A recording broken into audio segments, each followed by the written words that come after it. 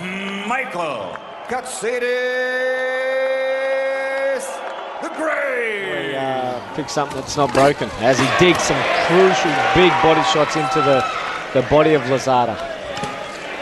Good to turn that over. Upstairs as he really turns his head over. Some straight punches to the head here. Lozada's in the corner at the moment. He comes out with a looping, well, I don't know what you'd call it, punch. Katsidis so much more crisp, and he's going to push him right back into that corner, and he's really bullying Michael Lozada at the moment. They're right in front of us, and we can see Katsidis who's leading off with that jab, and it's causing concerns. It's starting everything for him. And you see Brendan Smith asking Michael Katsidis to be right on his feet, moving around, lead with that jab. That head movement's good. The chant for Katsidis goes up, and I know this will lift him, because as I said, it's something he hasn't heard for 5 years fighting overseas. Right. I'd like to see Mick just change the pace of his punches. Just every punch seems to have everything on it. I'd like to see mix that up and try and catch Lozada out. Just a little bit of soft, a little bit of speed, then drop in some real good power shots and mix that up.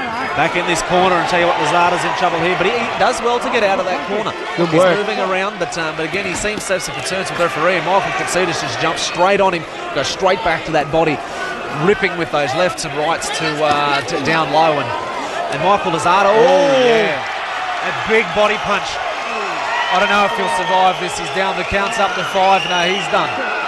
Michael Lozada's finished. His night is over. This will be a knockout win to Michael Katsidis. As the count reaches 10, and he's waved it away. He didn't want to go on. The body attack. Scheduled for 8 lightweights. Michael Rocky Katsidis again all over his opponent, backing him up early, clubbing with the left hand. Bustos in trouble again here at the start of round number 4. What Michael's doing, John, is first he comes up and he hooks to the body, and then the next time the Argentinians look at there's that left hook, that's a knockdown. Charlie's going to call this one. 4, 5. Into with the right hand. It was a flash knockdown, if anything, but it counts according to our referee, Charlie Lucas. Okay, box. He was on the end of a punch, and I mean, you know, a knuckle punch is scored with a knuckle part of the glove to the scoring part of the body, and you go down. It doesn't matter whether it's a slip or still a knockdown. Oh, there it is, left hook again. Now come in from the corner. Ivan Bustos has seen enough, and Michael Rocky Katsidis overpowers his Argentinian opponent. He's now won 13 straight and 11 stoppages. Katsidis to improve his record. Let's have a look at the finishing touches here. As you see, he was sliding to the canvas, but there was contact. What do you call it, flash knockdown? And that was the second time in the fight that Ivan Bustos was on the canvas. He's only been stopped twice before in his career, and then the towel comes in from the red corner. Argentinian had seen enough. Had some moments in the first round against Rocky Katsidis, but after that, the power, the strength, the pace, it was all one-way traffic for Michael Katsidis. I'm not too sure, but the Chavez might not have hurt his left hand. He switched southpaw for a minute, and it looked like he's back to orthodox, but he switched southpaw, and he just got hit with a good overhand right. Yes, he did. That got his attention. But he threw that left hand early in this round and moved that hand out of there like it was injured. If you watch Chavez, he uses his shoulders. He just got hit with a 1-2, but are being used a lot in this fight, and that's an old-school move. Yes. Both fighters have really swelling above and below the left eye of Katsidis and blood flowing from that cut in the hairline of Chavez. 4 unanswered, 5 unanswered punches from Katsidis, and there's another right-hand offense, and both are. I think Katsidis has closed this final round very well. It might be enough for him to take the round. And whenever he sees that blood flow, he brings it. He does. Slight momentum change. We'll see what happens in this round. But well, Chavez just got hit with a right hand by Steve, and he just threw another right hand. He's giving and taking. Katsidis landed a very imposed his will a little bit on Chavez. Good right hand drove him into the ropes. And that, Barry, is Katsidis at his best. And mine as a corner, concentrate on taking care of your fighter. This is catching up. That's what I think too. And the blood is streaming down Chavez's face, and you know, break since the fight's been on 7 rounds. But it's going to pick up, I believe. As soon as one get a good punch and the other one's going to react to it, and you're going to see it now. Katsidis did slip a good left hand in. Yeah, even though it's not as intense action as we had in the 5th round, it looks like it's favoring Katsidis. Right uppercut by Katsidis, and that drove Chavez back into the ropes. Barry, He hasn't proven in this fight that he has the power to hurt Michael Katsidis. well, you're hitting with everything but the kicks and sink, and you're right, Doug. His advantage. True.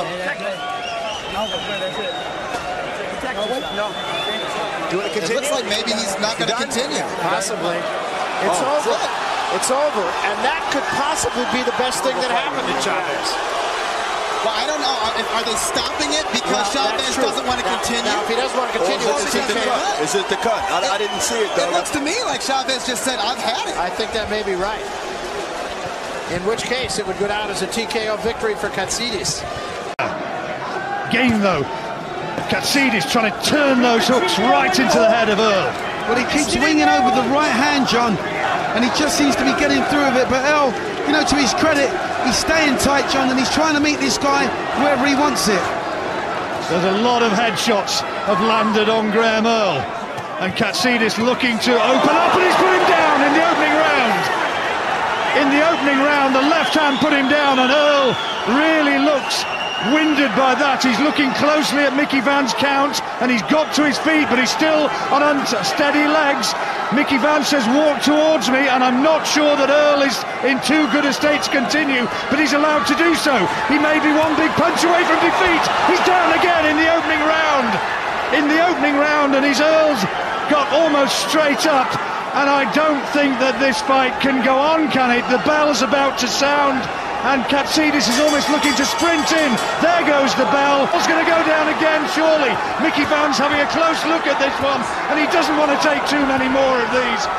Two more thudding right hands, and Mickey Vance looking for the moment when he has to leap in, and it could be any second now, as Earl does no more than just try to cover up, but bravely, and the fans respond as he welds those two terrific right hooks. And look at this for sheer guts from Graham Earl.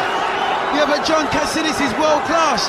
He's not putting everything into every punch. He's trying to pick the... Oh, good right hand. Terrific right hand, and that must be the end of it, surely. He's got up to his feet. It's savage. These punches are savage. These guys are putting everything into... Oh, every punch. Oh, that is extraordinary. Well, defence, slipping shots, forget it. And here comes Katsidis, gambling, trying to get Earl out of there. I can't count every shot here. There are dozens going in. But somehow Earl stays on his feet and comes back with that. All around this stadium, people are standing up and cheering. One good shot from Earl and this one would be over. I know he's taken a hell of a lot, John, but Katsidis has nearly punched himself out now. Well, Johnny Eames is saying to Graham Earl, you're getting hit too much, I want to pull you out. So they're going to retire him, and the fight is all over. Graham Earl is defeated. He's been retired in his own corner. Johnny Eames has done what Eddie Futz did. Claret trunks, remember, of Kevin Mitchell, trying to do it here for East London. The latest in a long line of very stylish, talented Cockney fighters. Katsidis has got him here. Katsidis has got him with one. Shook him up. Mitchell holding on, trying to buy time. And Dave Parrish steps in there at a vital time. Maybe he was certainly shaken up. Bad moments these for Mitchell. Mitchell has to cover, he has to grab hold, he has to survive here. He should not be fighting back. He doesn't have the experience at this level. He's badly stunned. Well, he had to come through a torrid sixth round against Carl Johansson earlier on in his career. Mitchell, he did that in a British title fight, but this is much more serious. Can he keep his head in what is now a crisis? The legs don't look too clever to me, Jim. There's no power in these punches because the legs don't look too clever. Although that was better. He got some leverage into that left hand. He got one with just there, seemed to buzz up Katsidis for a moment there, but Katsidis will keep on throwing. He knows he's had Mitchell in trouble here. Mitchell somehow needs to get through this round, but there's a long time left in the round, Jim. There's a confused look in Kevin's face as though he's still stunned by those punches. He took some tremendous shots there, certainly nothing wrong with his chin. Legs are looking a little bit stronger again, he's on the move. Needs to get life back in those legs. Katsidis is just going to tee off on him, and one other shot could shake him up. But I think Katsidis has been hurt once or twice in this round. Mitchell can punch too. What drama here we have in round three. And the snap is back in Mitchell's punches again. Oh, big left hook, it's hurt him. He's out of it here, it's going to be stopped. It is all over. Kevin Mitchell's dream has died, and Michael Katsidis has blown him away in the third round. This tearaway Australian has ripped up the script here tonight. And this is the point where he had to clinch, or he had to take a knee, had to do something to stop the punches coming his way, but he's been rolled around by the punches. No choice but for referee Dave Paris to step in and stop that. Big left hook, I think. Watch this in here, there's a big left hook, and I think that really there, that's it, he's gone then. More punches, referee took exactly the right step there, he had to save.